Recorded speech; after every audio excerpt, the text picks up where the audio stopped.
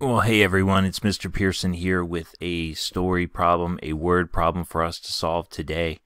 And as you can see on the screen, this one's going to be a little more challenging because it involves money, so there are decimal places there. So let's go ahead and read through the problem twice, and then I'll give you an opportunity to pause the screen, solve it, and then come back and we'll walk through how to solve it together.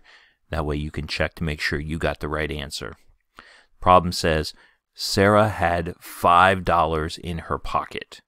She bought a milkshake for $3.29. If she pays with the $5, how much change will Sarah get back? One more time, that says, Sarah had $5 in her pocket. She bought a milkshake for $3.29. If she pays with the $5, how much change will Sarah get back? Okay, go ahead and grab a piece of paper and a pencil. Solve the problem. Pause it while you do. Pause the video while you do that. And then come back in just a moment after you've solved it, and we'll walk through together how to solve this problem, and you can check to see that you got the right answer.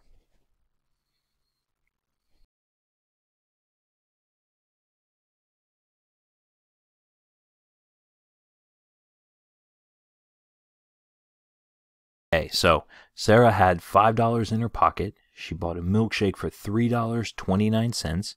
If she pays with the $5, how much change will Sarah get back? So of course we're always going to start by circling our numbers. And we're going to start here with the $5 that Sarah had in her pocket.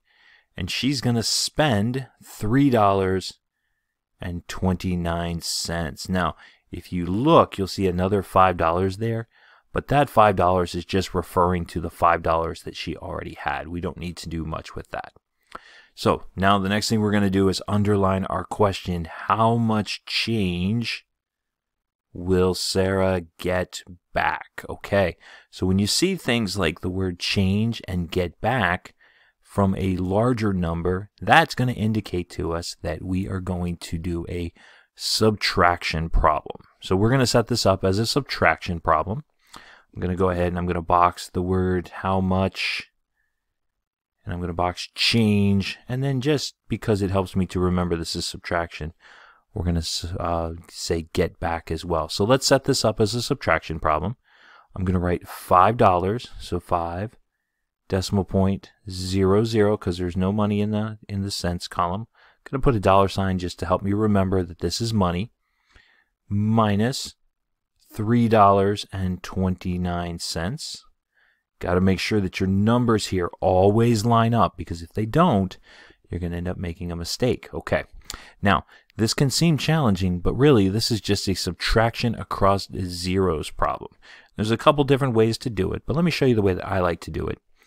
I'm going to, because I can't take 9 from 0, and in the tens place there's a 0 as well, what I'm going to do is I'm going to make this, instead of it being 500s and 010s, I'm going to put a box around the 5 and the 0, making it 50 groups of 10.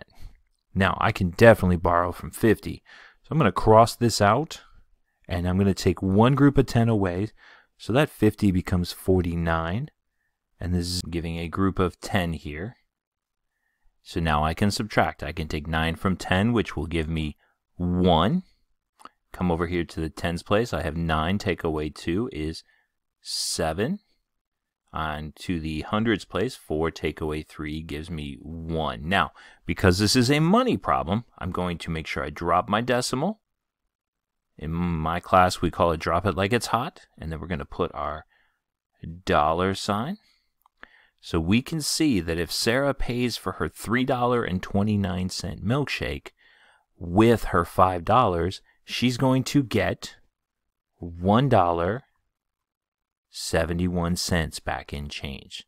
So I hope you were able to follow along. I hope that you got the right answer. If Sarah pays for her milkshake with her $5, she's going to get $1.71 back in change.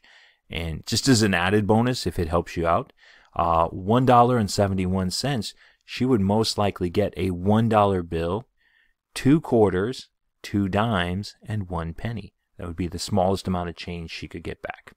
All right, this is Mr. Pearson with another word problem for you, and we'll see you next time.